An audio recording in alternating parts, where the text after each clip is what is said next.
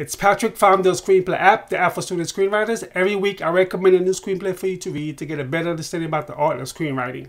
This week's recommended read is Pineapple Express. The screenplay has a fair amount of character directions. If you don't know what those are, it's the wording that's under their character's name right before the dialogue. It's in parentheses. It's directions that the writer inserts for a character to be doing. A good example, if someone is running and they stop to catch their breath, under the character's name, in parentheses, the writer may write, catch his breath, and so on.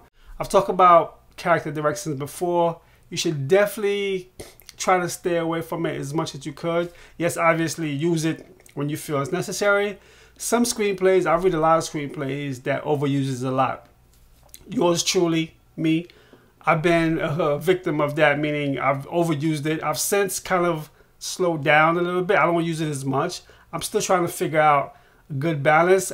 Obviously, there's no rule or how much percentage you should use, how many percentage you shouldn't use. A way to know if you have too many character directions in your screenplay is if you're reading it, then you feel that every scene feels like it's being slowed down or paused because you have to read some type of character directions, then perhaps you should trim it down a little bit. Pacing is very important to a story, so you want to make sure that you keep the pacing going. I've read a lot of screenplays where there's just too many character directions. It's overload.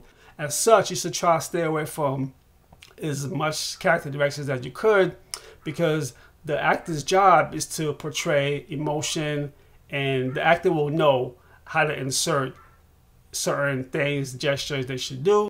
When I first started writing screenplays, I used to insert a lot of character directions. It took me a while to realize that I do not need to insert so many character directions because the screenplay should just keep flowing without the interruptions of character directions. If you have a particular character, let's say, lies when they touch their ear, that is something you could potentially add for character directions. Maybe this character is having a conversation with another character and you could stop to put touch his ear. Small things like that, especially if it's critical to a scene or if it's critical to a character trait, you should definitely put it in.